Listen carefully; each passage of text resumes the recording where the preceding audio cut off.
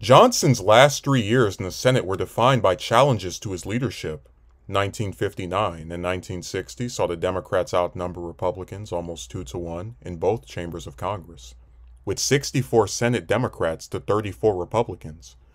Johnson told Edmund Muskie, a Maine Democrat, to not take a position on issues too early, and instead to wait until they get to the M's in the roll call. When Johnson sought Muskie's support in blocking the amending of Rule 22, Muskie responded, "Well, Senator, I think I'll follow your advice and just wait until they get to the M's."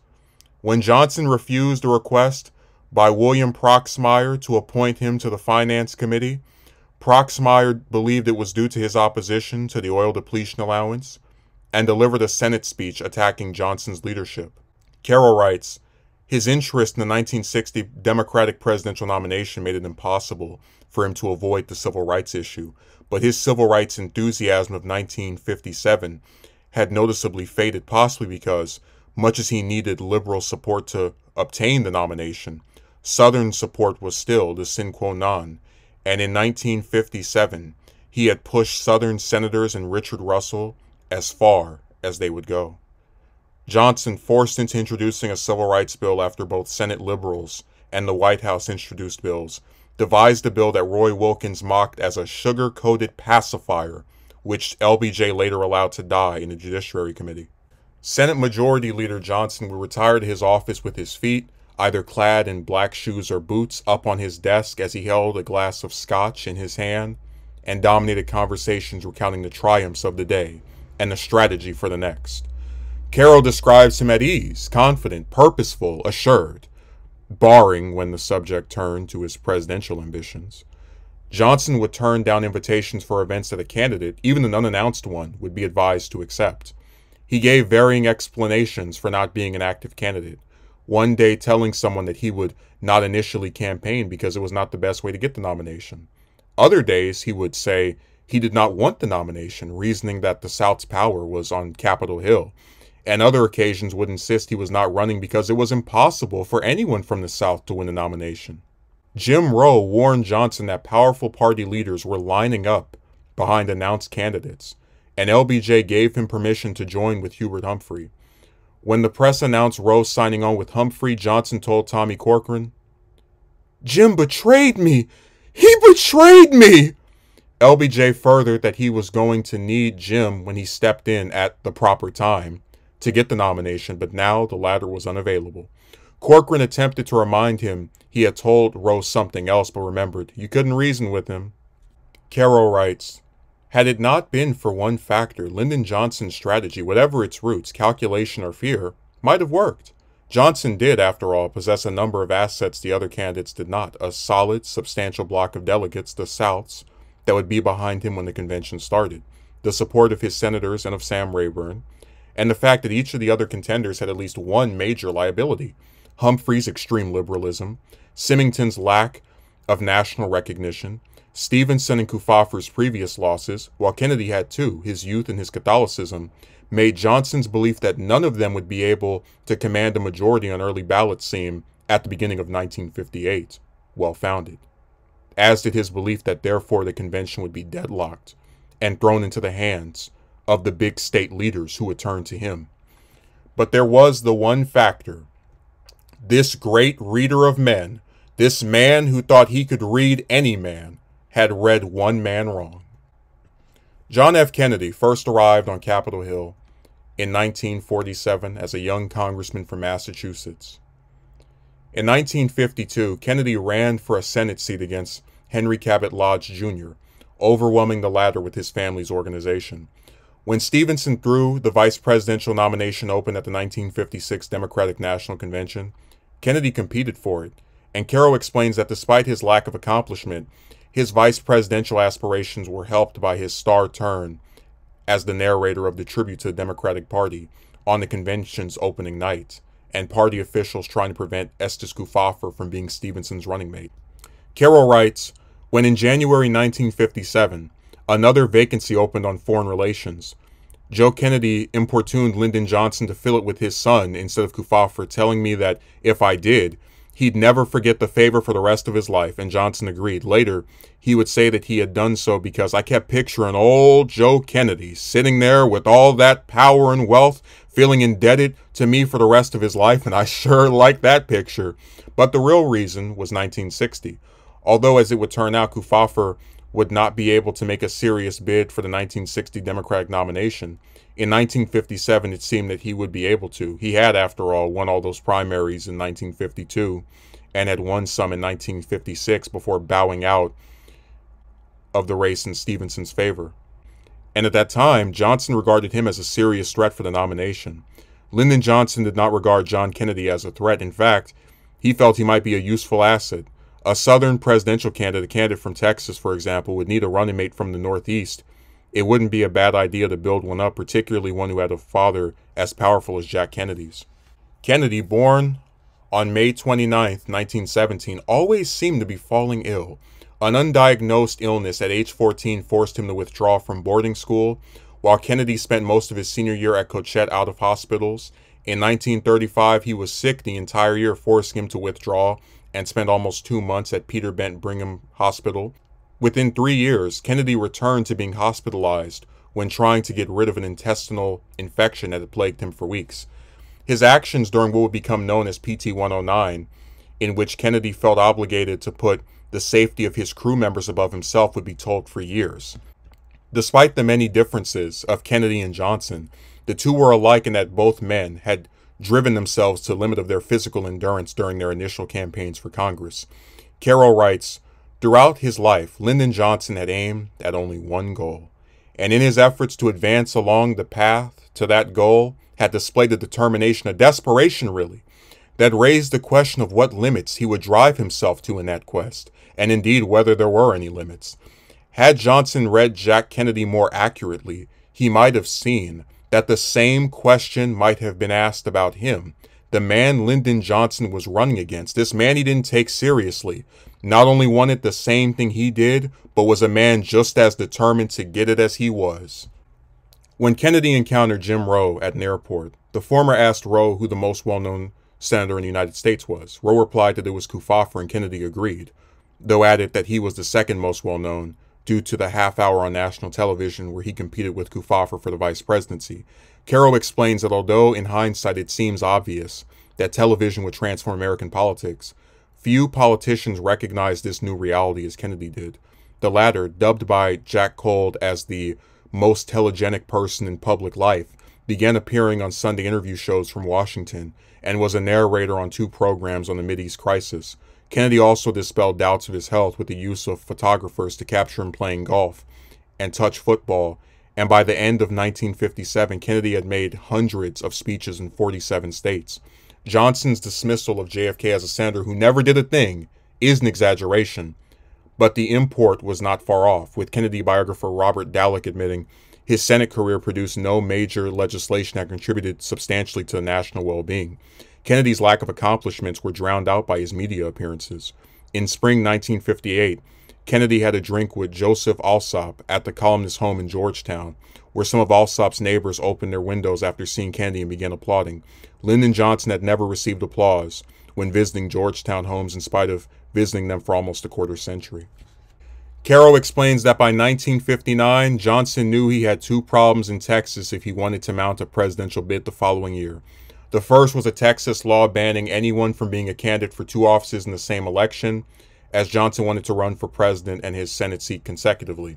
Johnson made a call to Ed Clark, the state's secret boss, passing a special act that preserved the prohibition, except for a candidate nominated for both statewide office and either president or vice president. The other issue was a more difficult one, involving Johnson getting back in contact with a figure he'd rather not have. George Parr, the Duke of Duval, who controlled the valley and its votes. Although Johnson was confident of a Senate re-election race, Texas had gone Republican in the last 2 presidential elections, and this was due in part to both Eisenhower's popularity and the state becoming more conservative. Johnson had to make sure Parr still wanted to help him, and sought to get involved in Parr's 1957 conviction for mail fraud. Carroll speculates that Johnson may also have been worried that Parr would talk about his involvement in the Texas 1948 Senate election, and asked Abe Fortas to take the case without a fee. Johnson kept his involvement private without anything in writing and monitored the case closely as 1960 approached. Carroll furthers that Johnson's strategy also involved keeping anyone else from winning the nomination, even if LBJ as a Southerner could not win 761 of the 1,521 delegates. In the event that he secured enough delegates from mostly Western and Southern states, the combination would be enough to deny the nomination to JFK, but this plan also entailed LBJ being able to convince Northern bosses that he would be able to win states outside the South in the general election. Johnson accepted an offer to speak at the May 7th Democratic Victory Dinner to 6,000 Pennsylvania state employees. NAACP's Pennsylvania chapter protested Johnson's invitation, citing him as one of the foremost enemies of civil rights in the Senate. Governor David L. Lawrence introduced Johnson at the event, saying, "Lyndon Johnson is the man who guided through Congress the programs upon which the Democratic Party rests its case with the people." Carroll writes, his excuse for declining invitations was the press of Senate business. But the Senate adjourned for the year in August. 5 months were open before the next session. Although he had accepted invitations for events during these months, again and again he pulled back as the day approached, often at the last minute telling his staffers that he wouldn't go to make some excuse. Often he blamed the staff, saying he had never agreed to go, even though of course he had, in a pattern that became so familiar that his aides grew to dread accepting an invitation, since they knew that later, after the invitations had been printed and mailed and all arrangements made, they would probably have to call the event's organizers and tell them the featured speaker wouldn't be there. Jim Rowe saw a man being tortured, almost between his desire for something and his desire not to be seen to be desiring it. Carroll describes equivocation as the order of the year in 1959, writing that Johnson would alternate between telling aides that his health made a presidential campaign impossibility or claiming that he had made a full recovery. Johnson also made the "our home is here" argument, in which he would claim the South's strength was in Capitol Hill, and he was therefore not interested in either running for president or being drafted for the position. The next moment, he would be explaining how he was tending the store to get the nomination, with Baker remembering Johnson's attitude as, "I'm not running, but I'm going to win." Carroll writes, and while Johnson was equivocating in 1959, Jack Kennedy was sending into the field against him a brother a lot less amiable than Ted, one who, in addition, had had Lyndon Johnson fixated in his sights for a long time. The first meeting between RFK and LBJ occurred in January 1953. RFK was working as an aide to Joseph McCarthy as an appointed assistant counsel for the Senate Investigations Subcommittee. McCarthy greeted Johnson and his aides, George Reading and Horace Busby, and while most of McCarthy's staff rose, RFK sat unmoving with a look described as sort of a glower. Johnson took the hands of McCarthy and his standing staffers, eventually getting to Bobby Kennedy, who had an arm sort of half raised until finally getting up and shaking Johnson's hand without looking him in the eye. Busby asked Johnson what that was all about, and he replied, "It's about Roosevelt and his father." Carroll describes the relationship between FDR and Joseph P. Kennedy as having ended in acrimony and bitterness, with Johnson having been present for one particularly vivid scene in 1940. FDR, believing Kennedy's trip to the U.S. was to denounce Roosevelt for bringing America closer to war and announce his support for Wendell Willkie, lured him to Washington with a trick. Kennedy called Roosevelt in Johnson's presence, and Roosevelt told Kennedy that he had been thinking about him before hanging up and telling LBJ that he was going to fire Kennedy.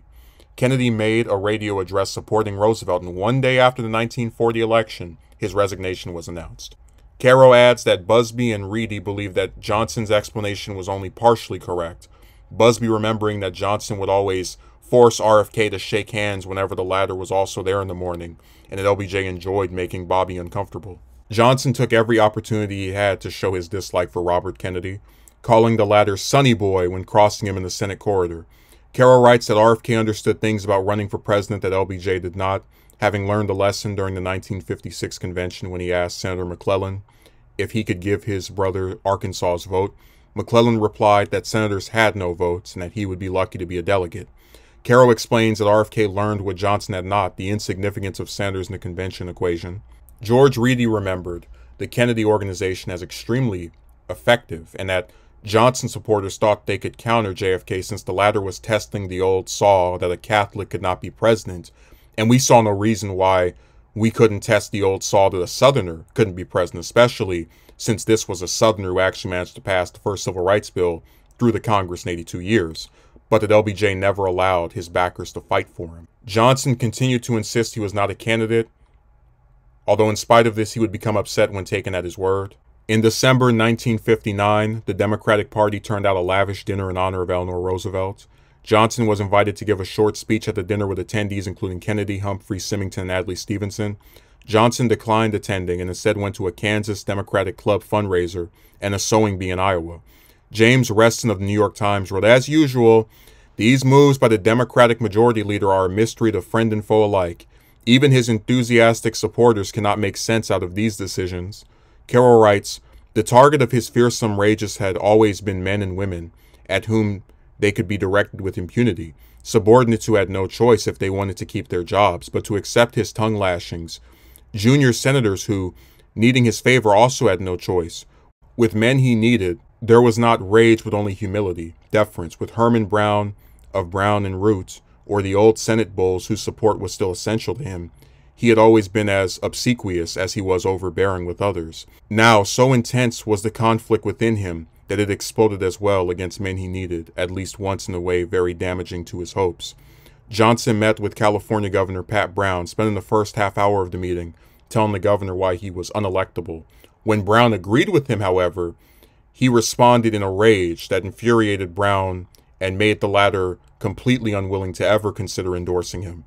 JFK sent his brother to meet with Johnson at the latter's ranch, where RFK was knocked to the ground by the recoil of a powerful shotgun Johnson gave him during a deer hunting trip. LBJ remarked, "Son, you've got to learn to handle a gun like a man." Johnson was so convincing in his claim that he had decided not to run that RFK returned to his brother and told him that LBJ probably was not running. On New Year's Eve 1959, Johnson convened a meeting at his ranch to capture the 10 states key to his plan. Although Reedy and Johnson believed Wyoming was a state that bore the LBJ brand, this soon changed after the former arrived at the Cheyenne airport. One of the reporters following him asked the man who Wyoming would be supporting in the election, the man answering Kennedy and furthering that he was the only one who's been out here and asked us for our vote. The man was Tenno Roncalio, the Wyoming Democratic Party chairman. Wyoming was a state that Lyndon Johnson should have had, and we would have had if we had merely done some organization work in it a few months earlier, Reedy would later say. Making matters worse, civil rights returned. Johnson's assurances to liberals to improve the Civil Rights Act of 1957 had not been followed through with either amendments to redeem it or subsequent bills to redeem it. Although Johnson had secured the support of the South with a civil rights bill so weak that it was virtually no bill at all, the weak bills served as confirmation of long-held suspicions of him. Former chairman of both Americans for Democratic Action and the Leadership Conference on Civil Rights, Joseph L. Rowe Jr., called this 1960 Civil Rights Bill a pile of rubbish and garbage, furthering it was a joke. Everybody knew it was a joke. Nobody who was really for civil rights then could have supported it. Rowe felt that Johnson was not really for civil rights, nor against it, simply being for anything that would help him become president. It wasn't that he was a conservative or a radical or anything else. It was simply that he was trying to be all things to all people. On May 29th, as he spoke before the American Jewish Conference, Executive Secretary of the NAACP, Roy Wilkins, praised the civil rights records of Nixon and all the Senate candidates for the presidential nomination, except Senator Lyndon B. Johnson. Johnson was tasked with having to convince blacks and liberals that the 1957 Civil Rights Act was a historic achievement in spite of how watered down it was. Carroll writes that although men and women who watched him in Washington believed he could sell it anywhere, it was nonetheless a difficult sale that no one else could make for him. This was demonstrated in his efforts to let others make his case for him, as LBJ stayed in Washington instead of traveling to northern states to make his civil rights stance. Johnson appealed to Hobart Taylor, a young black assistant district attorney, to invite leaders to meet with 4 of Johnson's Texas surrogates. Following the meeting, one of the leaders told a reporter that although they tried to convince them that Johnson was a friend of blacks and doing his best to help them, they were not convinced that withdrawing their opposition and helping Johnson's campaign would benefit them. The Democratic Midwest Conference was attended by three of its four invited speakers, Kennedy, Symington, and Humphrey. Johnson skipped the conference, and an aide of his worked for hours to persuade key Michigan politicians to support him, but without success. Broder describing the participants as being on the verge of exhaustion and tears. Woods wrote that the more trips Johnson took to the North, the more black people would get to meet him and the better it will be for him. But Johnson's refusal to admit that he was a candidate continued to lead to comedic scenes for some and frustrating ones for his supporters. Campaign headquarters were being set up in the Ambassador Hotel on the corner of 14th and K Streets, with furniture being rented and telephone lines installed. Despite Johnson being the one staffing the campaign headquarters was proof that a campaign existed, and he wanted secrecy. A story about the headquarters appearing in Sarah McClendon's column, and Johnson screaming after seeing it. In March, Israeli Prime Minister David Ben-Gurion visited the United States, Edwin Wiesel arranging for LBJ to meet with the Prime Minister, and Johnson backing out as he cited the meeting as making him look like a candidate. Carroll writes, and in fact they were. Journalists, politicians, his own supporters, their puzzlement over his tactics was turning to ridicule. Even Charlie Herring, loyalist of the loyal followers of his standard through so many campaigns, was losing faith. We do have a candidate, don't we? He asked Jenkins in a call on March 23rd. He isn't going to run out on us, is he? I wear the chain I forged in life, Marley's ghost admits to Ebenezer Scrooge. I made it link by link. During the early months of 1960, Lyndon Johnson was forging link by link his own chain, and it was a heavy one. Humiliation had always been what he most feared. During these months, again and again, through his own actions, he was bringing upon himself what he most feared. Johnson asked Congressman Tip O'Neill if he could come to the latter's office. In speaking with the protege of Majority Leader John McCormick, LBJ told O'Neill, "Now, I realize you're pledged to the boy, but you and I both know he can't win. He's just a flash in the pan, and he's got no substance of record to run on. Will you be with me on the second ballot?" Although O'Neill insisted that Kennedy would win the nomination due to the innovative methods of his family, their wealth, and the long arm of his father, Johnson insisted that Kennedy would die on the vine and that he was asking for some aid and support afterward. As O'Neill recalled, he just couldn't imagine that Jack Kennedy was going to win. Humphrey winning the West Virginia primary would end Kennedy's chances of winning the nomination, as it would throw control of the party's nominee to the back rooms where LBJ could make arrangements and deals to have it handed to him. The Kennedy campaign enlisted Franklin D. Roosevelt Jr. to campaign for JFK in West Virginia, where he constantly alleged that Humphrey had dodged the draft during World War II, in spite of Humphrey being prevented from joining the Army or Navy due to physical disabilities. It was believed that due to the focus on Kennedy's religion and only 5% of West Virginians being Catholic, that Humphrey would likely win the primary. Days before the West Virginia primary, Kennedy delivered remarks on the importance of the separation of church and state, and took over 60% of the vote in the state's primary. The West Virginia victory was seen as solidifying Kennedy's chances of being the Democratic presidential nominee, with W.H. Lawrence writing, "The road to victory in Los Angeles suddenly seemed free and clear to him." LBJ attended the press conference the following morning, where he could not bring himself to look at the statement prepared for him by George Reedy that read, "The West Virginia primary demonstrated that voters are not going to pick a candidate on the basis of an irrelevant issue such as how he worships his God." And when asked about Kennedy's victory, Johnson would either say, "I don't know," or "I have nothing to say." Sarah McClendon, a reporter who had covered LBJ for years, noted that he slumped further in his seat as he had circles under his eyes and looked sad. Carroll writes, "And then, when it was in effect too late, when his dream was all but dead, when his chances for the great prize were all but gone, Lyndon Johnson showed how much he had wanted it all along. By the morning after that sad press conference, he had pulled himself together, and during the 2 months remaining before the Democratic convention, he made a desperate lunge for the prize. Johnson finally reached out to Jim Rowe for assistance after turning him down for years, the latter no longer having a candidate after Humphrey exited the race. On the Friday after the West Virginia primary, Johnson flew to Indiana, where the primary's delegates were only on the first ballot, and he had been assured by Senator Vance Hart that the delegates would switch to him from Kennedy on the second ballot if he could hold on through the first. On the eve of Memorial Day weekend, Johnson conveyed the Senate at 10 in the morning and held long strategy sessions each evening with his campaign team, afterward traveling to the West. Carroll writes that Johnson's personality also worked to his advantage in the West, as although LBJ alone and unprotected on a flatbed truck, no paper to hide behind, nothing to look at but the faces of his strangers, Lyndon Johnson, with nothing to rely on but himself, became what Carroll calls a candidate with a remarkable gift for establishing rapport with an audience. Johnson told Western ranchers that they were being cheated by the world of high finance, whose bias against the West was seen in the high interest rates and the financing for development projects needed in the West, and discriminatory freight rates where they sent either cattle or goods to market. Johnson said the West needs a champion in Washington.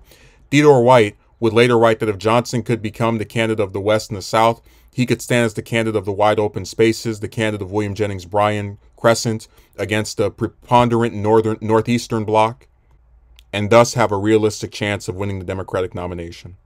Party leaders and journalists traveling with Johnson over the plain admitted that his trip had improved his position in the presidential sweepstakes in every state. Ted Kennedy would later acknowledge that had LBJ campaigned earlier, he would have locked up the West without any difficulty at all.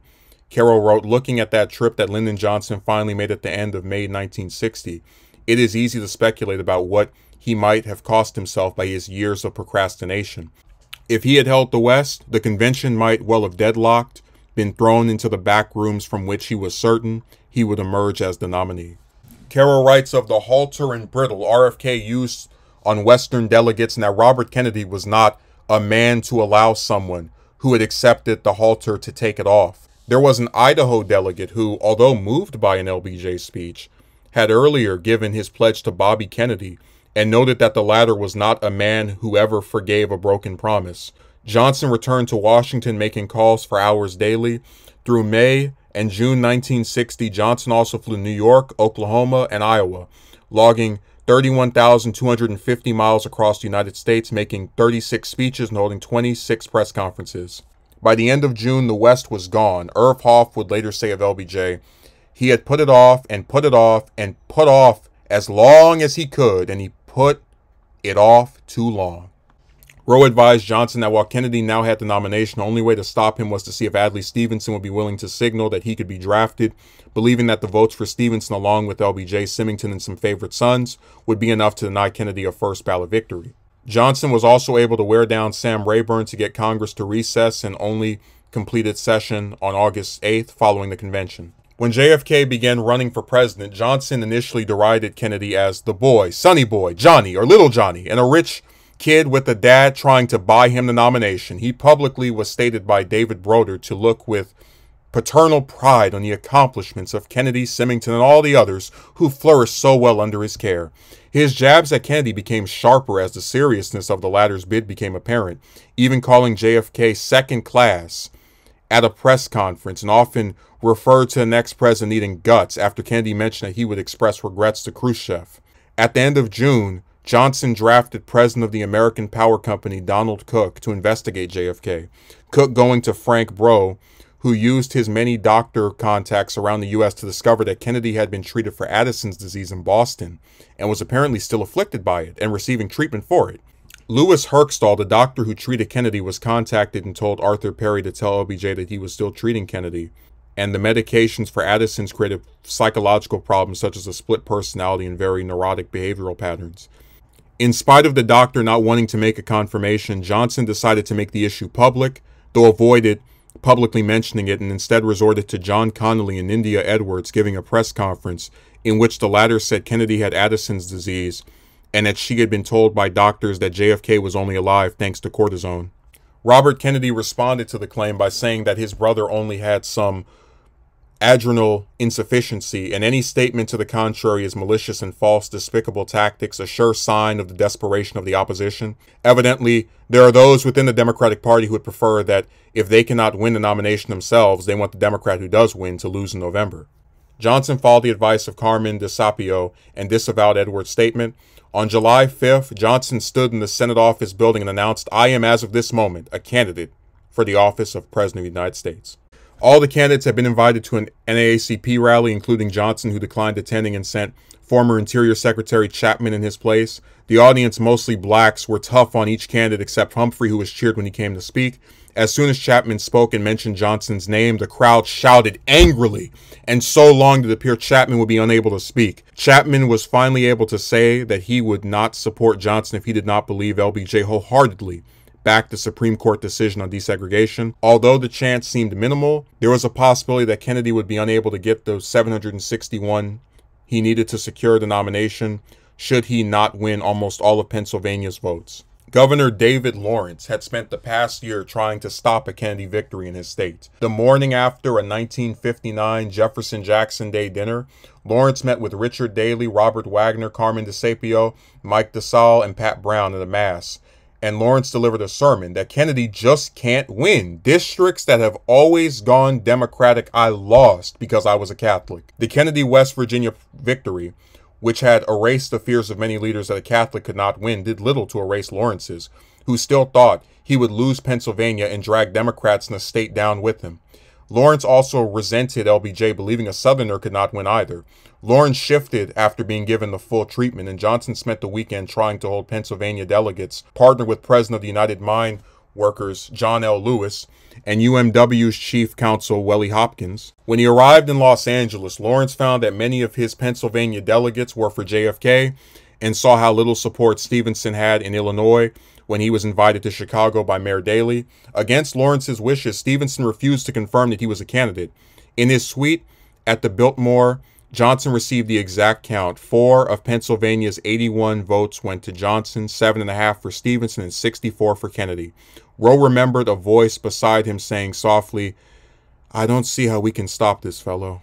The Kennedy campaign headquarters, seeking to get their candidate in front of as many delegates as possible, sent a letter to each chairman of each delegation requesting a chance to address problems and articulate his views.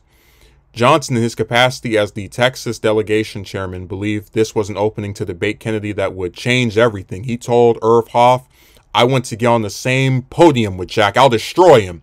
Johnson drafted a reply which determined to elevate the event to a debate on major issues between the two leading presidential candidates in front of the Texas and Massachusetts delegations. Though Joseph Kennedy thought his son a damned fool if he were to accept, JFK consented. Philip Graham described Johnson's reaction as tremendous exhilaration, the latter seeing himself as a candidate for the presidency with a chance, even an unlikely one. When Kennedy rose to speak as Johnson attended the same event, Arthur Schlesinger saw Johnson's face change as Kennedy spoke, an opinion echoed by Texas delegates like Jim Wright, who had been eager disciples of the Senate Majority Leader. Irv Hoff later remembered, "He got cured once and for all of getting into a debate with Jack Kennedy." Johnson watched Sam Rayburn's speech, the first nominating address of the convention, from a television screen. Rayburn said, "I am going to present you today a man that I have known since his babyhood. I knew his pioneer father and mother, who faced the ravages of the Great West when there was little or no civilization there." Rayburn called LBJ a poor boy who dreamed great dreams. Johnson had a folded sheet with the delegate count on it, and it showed JFK just barely having enough delegates to secure the nomination on the first ballot. McCracken announced that Kennedy had secured all 15 votes from Wyoming. Kennedy finished the first ballot with 806 votes to Johnson's 409, and the other possibilities, which included Humphrey, Symington, Stevenson, and other various favorite sons, having a total of 306. Johnson told Reedy and Busby that he wanted a telegram sent to Kennedy pledging his full support, and for copies to be sent to both the Western Union and the Kennedy people directly. Carroll writes, "His chances to win his party's nomination in 1960 was gone now, and if in the general election Kennedy defeated the Republican nominee and served his full 2 terms, he might not get another chance until 1968. There was, of course, a possibility Kennedy might lose the Republican, that he would get another chance at the nomination in 1964, but Kennedy, despite his loss, would be coming into the convention as the party's last standard bearer and would be even harder to beat than he had just been. It wasn't much of a possibility. 8 years would probably be how long Lyndon Johnson would have to wait. And in 8 years, Lyndon Johnson would be 60. And that was an age that throughout his life had loomed before him with a grim, talismanic significance. All during his boyhood, he had heard relatives repeating a piece of family lore that all Johnson men had weak hearts and died young. Then, while he was still in college, his father was barely 50 years old. Sam Ely's heart had begun to fail, and he had died in 1937, 12 days after his 60th birthday. 2 years later, one of his father's 2 young brothers Lyndon's uncle had died suddenly of a massive heart attack at the age of 57. Lyndon, always conscious of his remarkable physical resemblance to his tall, big-eared, big-nosed father, was convinced, one of his secretaries says, to the point of obsession, that he had inherited the Johnson legacy. "I'm not going to live to be but 60, he would say. "My daddy died at 60, my uncle." With attempts to argue him out of this belief, he had no patience. Once, when Lady Bird was trying to reassure him that he would not die young, he looked at her scornfully and said flatly, "It's a lead pipe cinch." And then in 1955, at the age of 46, he had his own massive heart attack. Now in 1960, with the nomination loss, he felt he couldn't wait 8 years for another chance to win it. When, following Kennedy's victory on Wednesday night, Reedy and Busby had been called into his suite, they had seen how depressed he was, and Reedy had tried to counsel him by pointing out that he would have another chance in 8 years. There was a long pause before Lyndon Johnson's reply, and when it came in a very low voice. "Too long," he said. "Too long." Johnson worried that if he won the presidential nomination but not the general election, he would be reduced to a footnote in history as another defeated presidential candidate. The last Southerner elected to the presidency, Zachary Taylor, in 1848, had taken office a century earlier, and now a Southern candidate would have to unite the 11 Southern states behind him, in addition to winning some of the Northeast states, California, and the Republican Midwest. Johnson did not think this possible, at one point admitting to a reporter that he believed no Southerner would be nominated for president during his lifetime, nor win. To quote Caro, "As long as he was Senate leader held responsible by civil rights militants and segregationist militants, by Northerners and Southerners, and by the media for the fate of civil rights and institution, he would not be able to escape being viewed as a sectional candidate from the wrong section."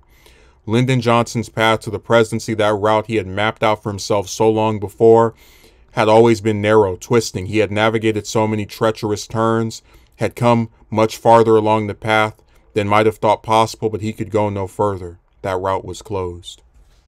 In early 1960, Johnson had his staffers look up how many vice presidents had become president. The 10, John Adams, Thomas Jefferson, Martin Van Buren, John Tyler, Millard Fillmore, Andrew Johnson, Chester A. Arthur, Theodore Roosevelt, Calvin Coolidge, and Harry Truman, were relayed to Johnson.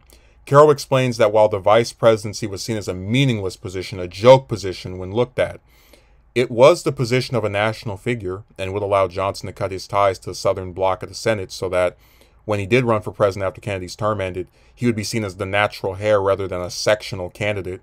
Johnson also had his staffers look up how many presidents had died in office, and 5 had passed in 100 years before 1960. Abraham Lincoln in 1865, James Garfield in 1881, William McKinley in 1901, Warren Harding in 1923, and FDR in 1945, averaging a death every 20 years. Even in his retirement, Johnson continued to believe no Southerner would be elected president in the foreseeable future. When sitting next to former Congresswoman Clara Booth Luce on his way to the 1961 inaugural ball, the latter asked him why he had accepted the vice presidential nomination, LBJ replying, "Claire, I looked it up. 1 out of every 4 presidents has died in office. I'm a gambling man, darling, and this is the only chance I got."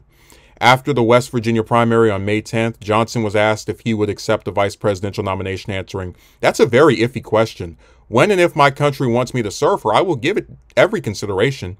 This was a notable change from his blatant rejections of such a possibility. In a private conversation between Ted Sorensen and Bobby Baker in June, the latter speculated that the ticket might be Kennedy and Johnson. Sorensen, admitting he viewed the ticket as wonderful, expressed doubts that Johnson would agree to it, and Baker told him not to be too sure. Later that month, Kennedy supporter Matt McCloskey suggested that Johnson would make a great team with Kennedy if LBJ took the second spot. Rayburn exploding. "We didn't come down here to talk about the second spot. We came here to talk about the first spot." LBJ interjected, "Now wait a minute, Sam. I don't want these boys to go out of here and not know where I stand. First of all, I am a Democrat, and I am going to do anything my party wants me to do." Johnson replied to a reporter's question about the vice presidency, "Well, that is a very iffy question, and I wouldn't want to have it even thought that I would refuse to serve my country in any capacity, from running the elevator to the top job, if I felt that my services were needed." Carroll explains that these signals were overlooked due to Johnson prior to the West Virginia primary, stating that he would never consider the vice presidency, and Kennedy campaign figures asserting that LBJ would never be offered the vice presidency. When Humphrey refused to endorse Kennedy and thus took himself out of contention for the VP spot, Senators Henry Scoop Jackson and Stuart Symington, as well as Governor Orville L. Freeman, were the most considered. Arthur Schlesinger recounted that Johnson's name was not only never mentioned, but that the Kennedy people told everybody as categorically as possible that he was not in the picture. With 2 hours before Kennedy would come to his suite, Johnson was unsure of what he would do. Bobby Baker, Jim Rowe, and John Connally arrived, LBJ instructing the group to lay out the reasons for why he should either accept or decline to be Kennedy's running mate. The three concluded that Johnson had more to lose by declining the offer, Connally telling Johnson that Kennedy would lose Texas to Nixon if LBJ was not on the ticket. A Kennedy loss, they reasoned, would be blamed on Johnson by Northern liberals who already disliked the Southerner and felt he was not a fully committed Democrat. They also thought Kennedy himself would blame Johnson. The group felt that Johnson had less to risk being Kennedy's running mate, with Baker saying, "I don't think you have a thing in the world to lose by running with Kennedy." Connally remembered telling Johnson, "You'll still have the speaker," meaning that Rayburn being in his corner would prevent LBJ from having no power as vice president, and Kennedy would likely be unable to get around Rayburn when dealing with the House as president. Carroll writes, "And then there was another possible upside, one that was in the minds of all three advisors, even though pragmatic and tough though they were. They mentioned it only in another oblique phrase, in part because, perhaps, they were not able to think about it other than obliquely, for thinking about another man's mortality often leads to thoughts of one's own mortality, and these are thoughts difficult to confront directly." Connally told LBJ, "I felt you're a heartbeat away from the presidency." Rowe, unable to use the same words, telephoned Johnson to say, "On balance, I would take it. I want to see you president one day." Congressman Homer Thornberry called Johnson to express condolences for his having lost the presidential nomination, to which Johnson mentioned the possibility of him being Kennedy's running mate. Although Thornberry initially objected to the idea, Johnson listed the reasons he had to accept the position so persuasively that Thornberry changed his mind. Rayburn, who had a close friendship with FDR's Vice President John Nance Gardner, saw his friend go back to Texas, a bitter man for life, and was determined that the son he never had, Lyndon Johnson, would not suffer the same fate. The night before leaving for Los Angeles, Rayburn told friends, "The first thing I'm going to do when I get off that plane tomorrow is to announce to the world that Lyndon Johnson ain't interested in second spot on a ticket with Kennedy." Johnson, knowing he could not accept the vice presidential slot without Rayburn's approval, telephoned Earl Clements after his conference with Connally, Rowe, and Baker ended. Johnson congratulated Kennedy on becoming their party's nominee, and the latter asked Johnson if he were available for the vice presidency. Johnson replied that he was and recommended Kennedy discuss the matter with party leaders. They also briefly discussed Rayburn, who Johnson approved Kennedy directly speaking with to see if he could change his mind. The conversation between Kennedy and Johnson was vague enough for both to deny its contents, with Kennedy recalling they talked mostly about what happened last night. Johnson called Baker, Connally, and Jenkins to tell them that Kennedy had offered him the vice presidency, and as JFK met with Northern bosses, he told them that Johnson wanted some time to think it over, but looked as though he would accept it.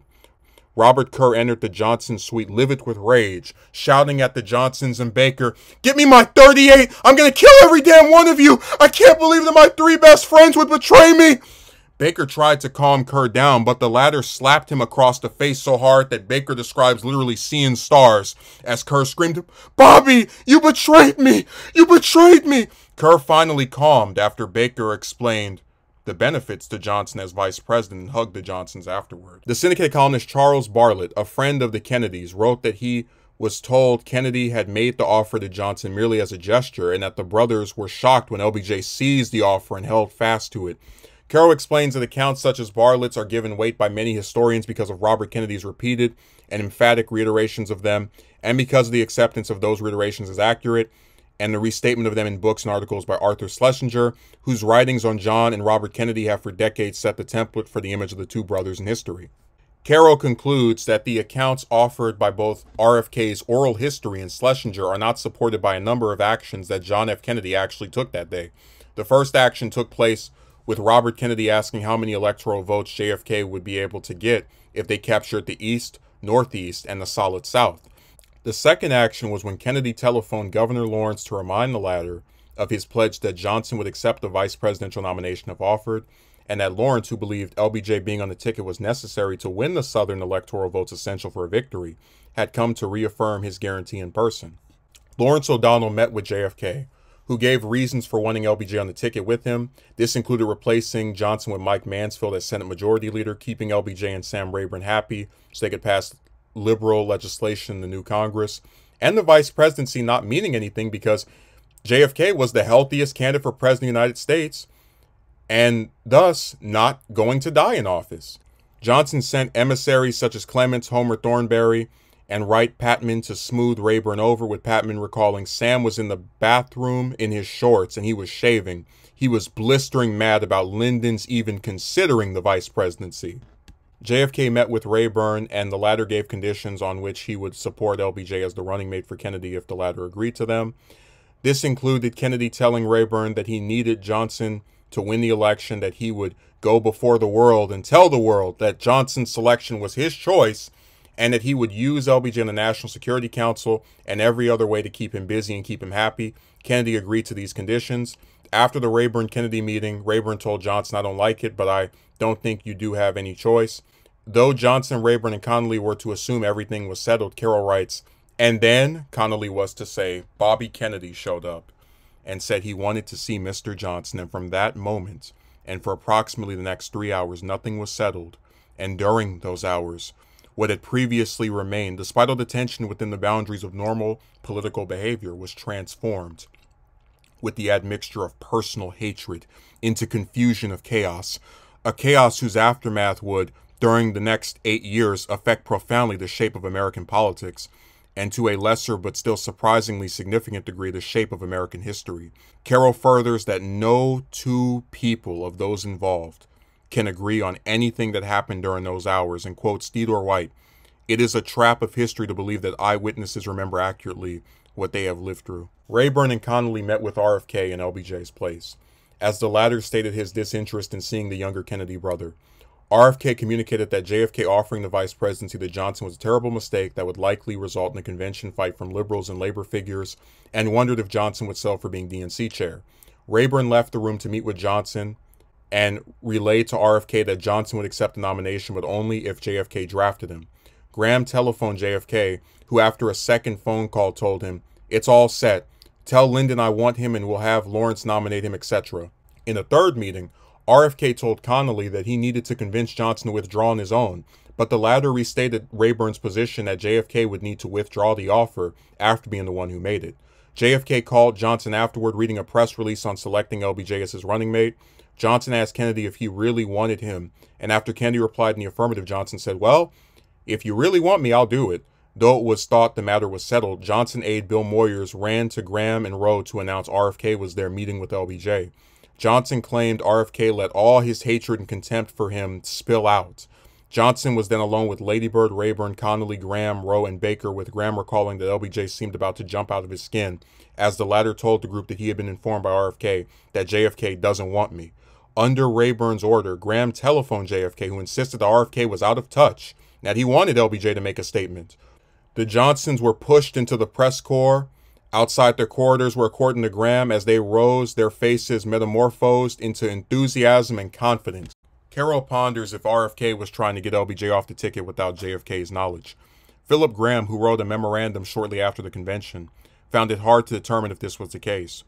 Although Bobby denied this claim when Graham's memorandum was published in both 1965 and 1967, his oral interviews with Arthur Schlesinger and John Bartlow Martin indicate that JFK and RFK had, in reference to LBJ, decided not to have him, and we came upon this idea offering him the DNC chairmanship of trying to get rid of him, and it didn't work.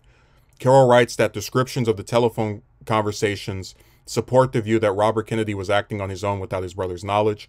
RFK explained that JFK had not yet made a public statement and still wanted LBJ off the ticket at the time RFK was first dispatched by his brother to make the offer, furthering that the decision to publicly announce Johnson's choice was made between the time RFK went to see Johnson and the time he returned to JFK's suite, and this decision had been made because someone called JFK and told him he needed to make an announcement. After accepting JFK's decision, RFK and Ken O'Donnell went to UAW President Walter Reuther's suite to meet labor and liberal leaders. These men, who had been assured Johnson would not be Kennedy's running mate, were violently angry. President of the Cloth Hat, Cap, and Mullany Workers International Union, Alex Rose, shouted that if LBJ was on the ticket with JFK, the latter would not receive the Liberal Party designation in New York. As O'Donnell was to relate, "I don't think that Bobby Kennedy fully realized the predicament that Jack had put us into until we walked into the room at the Statler Hilton." Carroll explains that while the scene at the Statler Hilton may have been emotional, it doesn't explain Bobby's repeated attempts, attested to not only by Johnson but by Rayburn and Connolly, to persuade Johnson to withdraw from the ticket. O'Donnell remembered that RFK asked JFK if he wanted him to relate to Johnson that a floor fight may break out if he was chosen as the nominee. The older Kennedy telling RFK, maybe you better go downstairs and tell him that. I doubt that it will bother him, but we ought to let him know that there might be a floor fight against him in case he doesn't feel up to facing it. Graham telephoned JFK during the latter's meeting with liberals, and the presidential nominee said, "It's all set. Tell Lyndon I want him." Around this time, RFK and LBJ concluded their private meeting, during which Johnson claimed he was told by RFK that his brother did not want him. JFK told Graham in a subsequent call that Bobby's been out of touch, and instructed LBJ to make a statement announcing his acceptance of the nomination immediately. Carroll writes, Robert Kennedy could, of course, have been doing what he thought his brother wanted him to do, but didn't want to put into words, even to him, or he could have been hearing through the haze of his hatred for Johnson what he wanted to hear. Carroll speculates that JFK may have allowed promises and assurances to be given in his name to both liberals and labor leaders that Johnson would not be his running mate, and the only explanation was that he held out the running mate slot to LBJ like this, and that the latter had, to Kennedy's shock, grabbed at it, and JFK had no alternative to letting the offer stand. Carroll writes, since rumors and reports of rumors, confusion and conflicting stories, are a staple of all contested political conventions, the questions surrounding Lyndon Johnson's acceptance of John F. Kennedy's offer to be his vice president, and Kennedy's decision to make or not to make the offer to him, might not warrant as much consideration, so much effort to resolve them, as they have for decades been given, except that, because of November 22nd, 1963, the events of that long afternoon in 1960 were to affect so profoundly the course of American history. As Evans and Novak were to write, the alliance between John Kennedy and Johnson that opened to Johnson the door of national power set in motion the mutual suspicion between Johnson and Robert Kennedy that would grow in importance and depth as the years went by. After that afternoon, Robert Kennedy wasn't the only one of the two men who hated the other. Whatever Lyndon Johnson's feelings towards Robert Kennedy had been before, the events of that afternoon had intensified them. He never blamed Jack Kennedy for the uncertainties and indignities, and the attempt to destroy his hopes to snatch away from him the opportunity he so much wanted, that were visited upon him that afternoon. Reporters greeted Kennedy's announcement with gasp. O'Donnell was informed the Michigan delegation was intending to nominate a candidate to oppose Johnson, not with the purpose that this would defeat LBJ, but more so succeed in embarrassing JFK.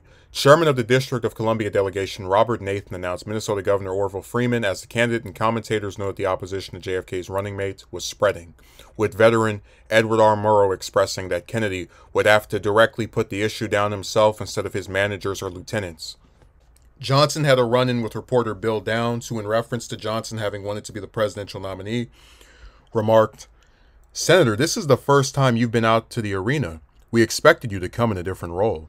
Economist John Kenneth Galbraith began telling liberal delegates that the move was not unprecedented, reminding them of FDR picking John Nance Garner as his running mate in 1932. Galbraith pleading, for God's sakes, give Kennedy the same right that you would have automatically given FDR. Joseph Kennedy told his son that in 2 weeks they'll be saying it's the smartest thing you ever did. The Washington Post noted the tradition that the convention does not deny a presidential candidate the right to pick his running mate. United Steel Workers of America member David McDonald remarking, if Jack wants Lyndon, I'm for Lyndon. Orville Freeman, though admitting he was not enthusiastic about Johnson as Kennedy's running mate, nevertheless told the District of Columbia delegates not to nominate him. Carroll writes, as 8 o'clock neared and the hopelessness of opposing Kennedy's choice became apparent, the district's delegation and some liberal delegates and other delegations remained determined, even if they did not nominate other candidates, to withhold their votes from Johnson, but in fact they were unable to register even in this form of protest, because Sam Rayburn knew how to make sure they wouldn't be able to. After Johnson had been nominated by Governor Lawrence and seconded, and bands had played The Eyes of Texas and The Yellow Rose of Texas, while delegates paraded through the hall in his honor, it was noticeable that few northern delegates got out of their seats, but the southern delegates, including those who had not joined the parade for Kennedy, marched in strength. Rayburn's majority leader in the House, John W. McCormick, made a motion to suspend the convention rules which allowed other nominations and nominate Johnson by acclamation. Explaining that such a motion required approval of two-thirds the delegates, Chairman Collins called for a voice vote.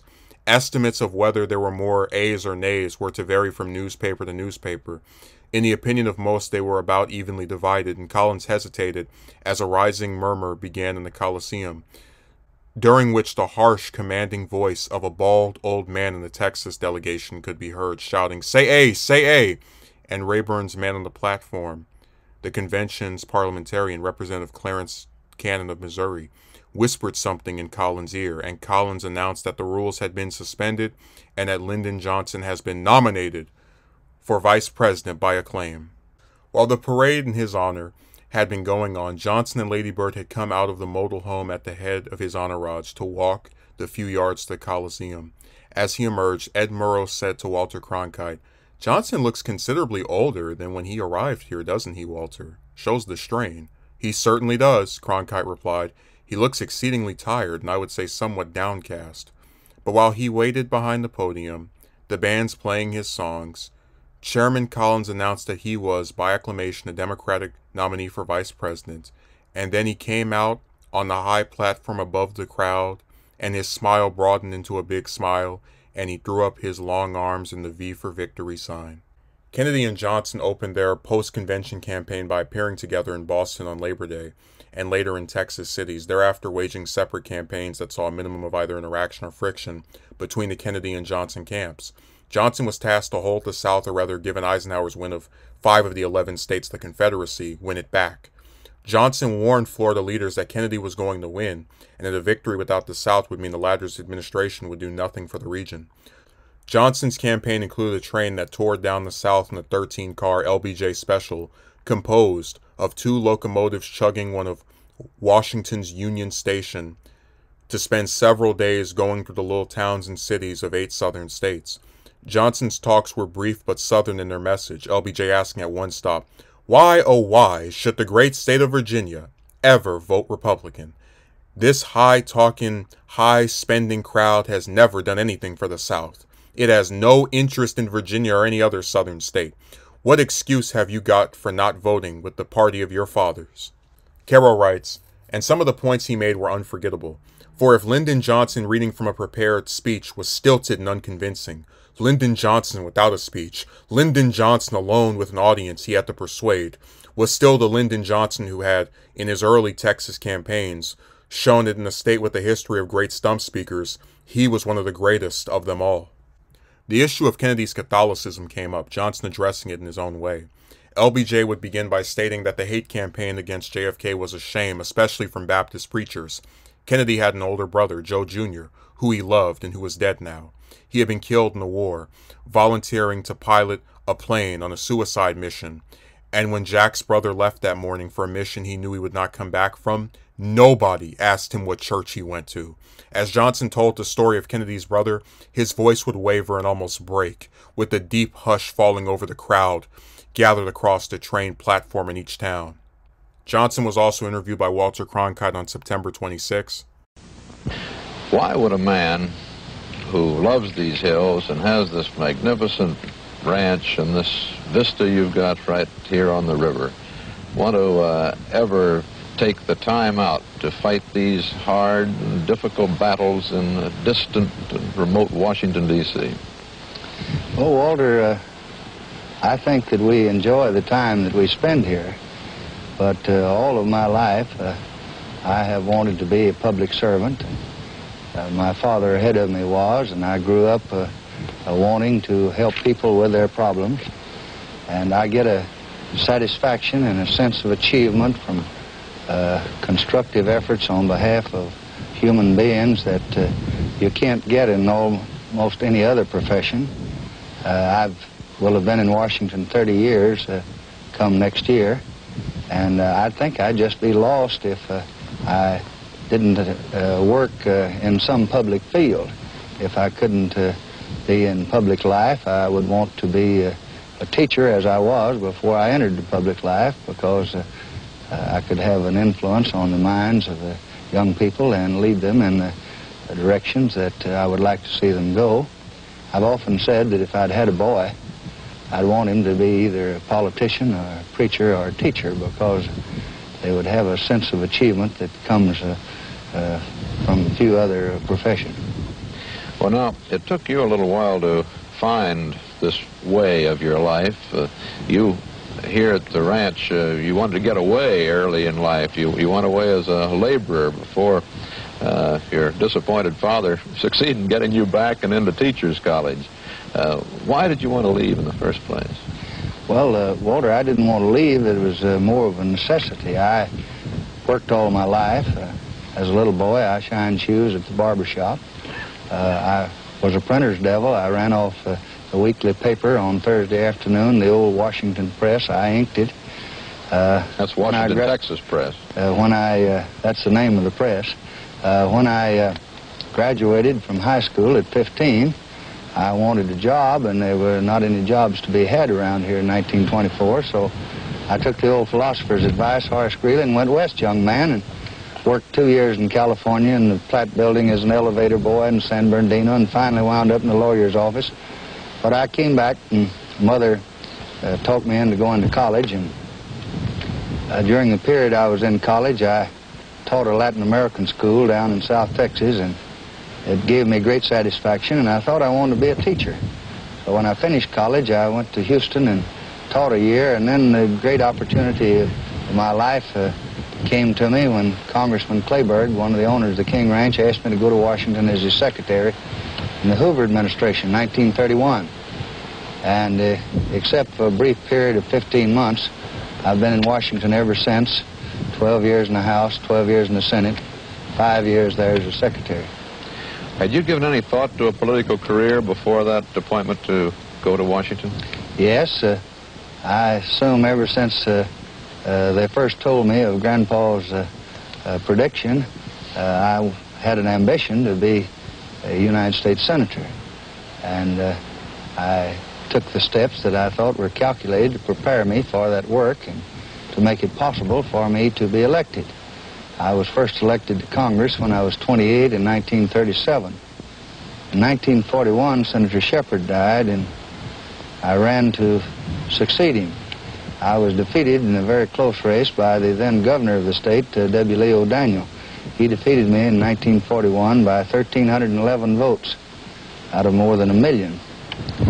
And then I waited until 1948, and when the then Senator O'Daniel decided not to run, I ran for that place and had a very close race, but was elected in November and have been in the Senate since that time.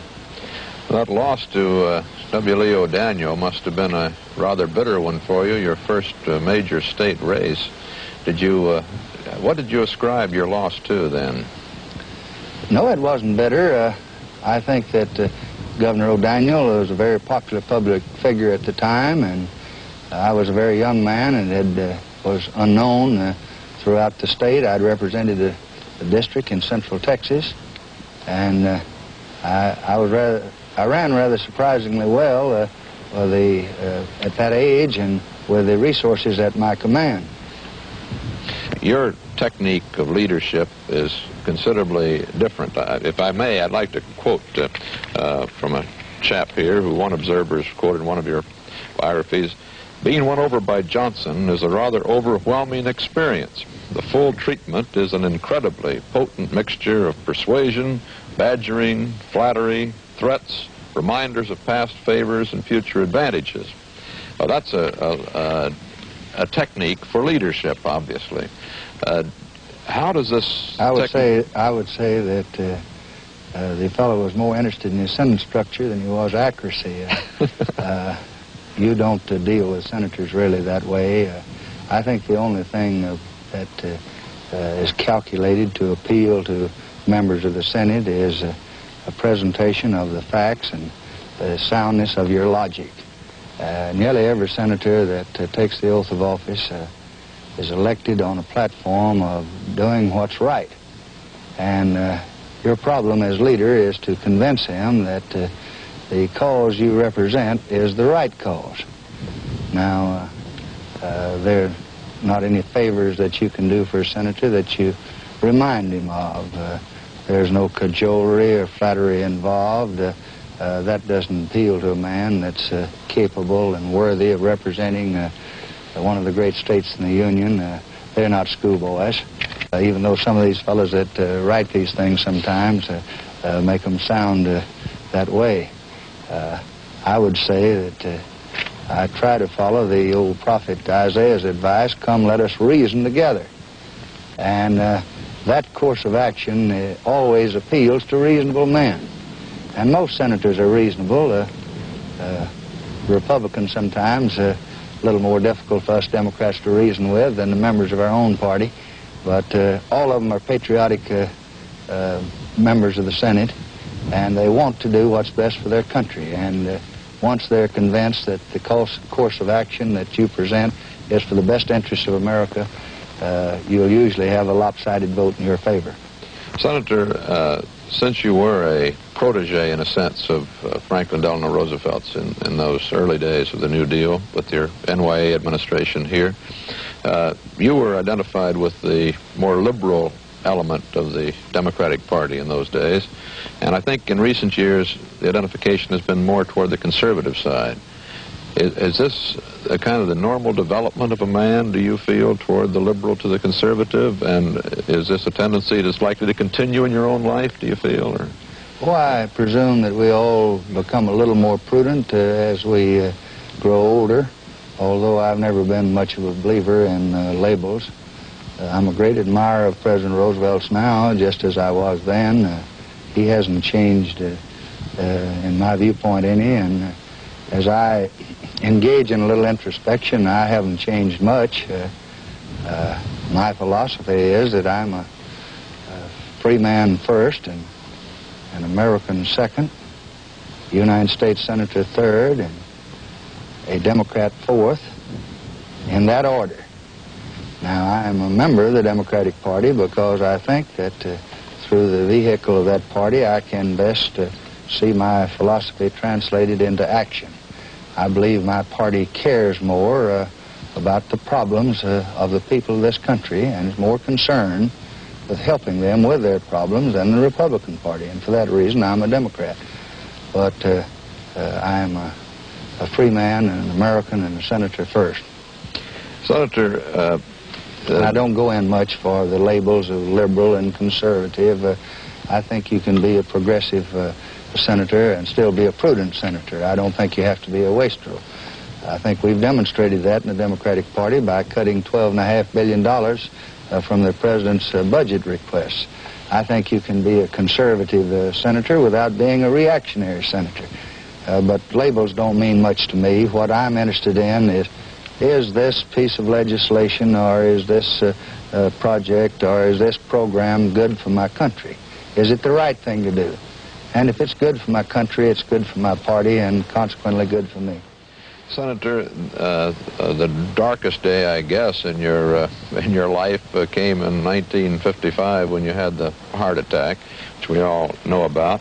But I'm wondering how that experience affected your philosophy. I know that there are some who our researchers have talked to in the Senate who said that before that they sort of felt you were a brash young politician, but after that they felt you became the politician's politician, that this was a turning point in a way. Do you feel that yourself at all? No, I don't think it had any appreciable effect on the course of my conduct at all.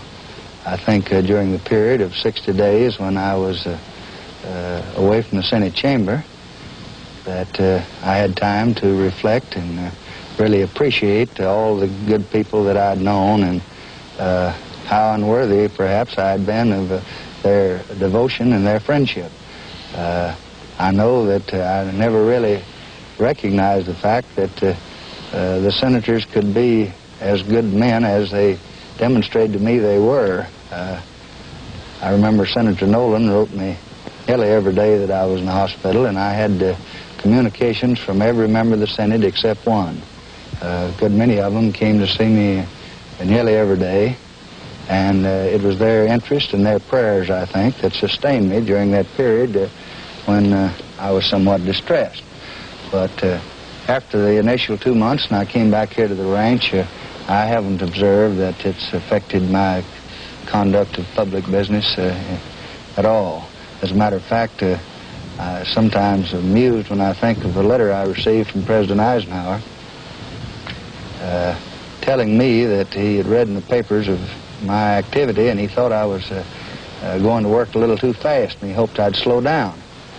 And that letter was sent to me without a signature by General Person. General Person said that it was the last letter dictated by the President the night before he had his heart attack. And he was lecturing me on slowing down a little bit just before he had his. Eugene Patterson of the Atlantic Constitution wrote, "What he was doing was speaking the language. He was likable. He was folksy, earthy. It was clear what his job is, to speak to the people in their own tongue while Kennedy addresses his broad aid to the ages. Kennedy looks gone the white horse. Johnson dominates the caboose." The parlor car was filled with Southern politicians that constantly changed.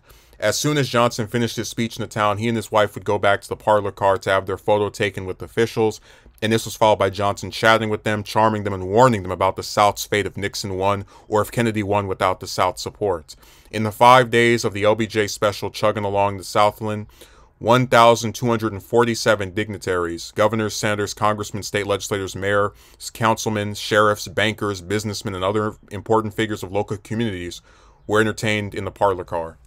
As the tour reached its conclusion, the initially skeptical McGrory wrote, "LBJ has justified his existence on the Democratic ticket." Another observer said, "Master of the political coup has done it again."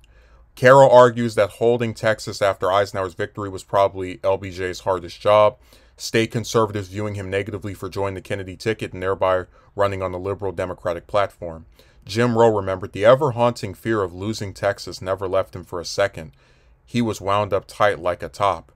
On November 4th, days before the election, Johnson and Lady Bird arrived in Dallas to attend a Democratic rally in the Adolphus Hotel. Prior to the fundraiser, there had been a Republican event in the same hotel, with many of its attendees being women who were both Dallas junior leaguers and wearing Nixon costumes. This group crowded into the hotel's lobby and joined a group of men who had been organized by the state's sole Republican congressman, Bruce Alger. As the Johnsons entered the lobby, the group swarmed them with shouting and cursing, with one woman grabbing the gloves out of Lady Bird's hand and throwing them to the floor.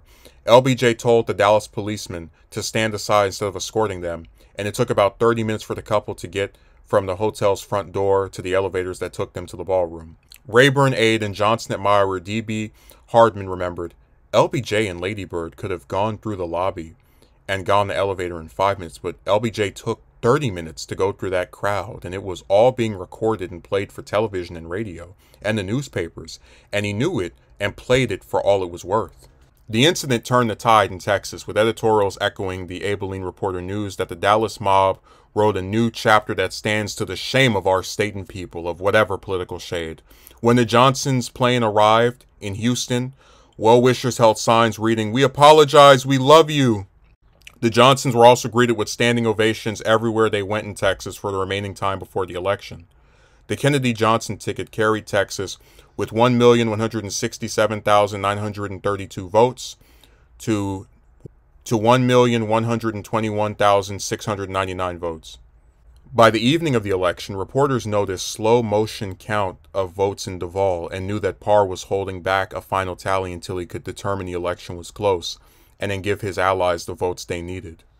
Duval County voted for Kennedy-Johnson 3,803 to 808, and Starr County saw the Kennedy-Johnson ticket win with 4,051 to 284. The results were heavily in favor of the Kennedy-Johnson ticket in counties controlled by Parr allies, with Webb County being won 10,059 to 1,802, Jim Hogg County in 1,255 to 244, and Brooks 1,934 to 540.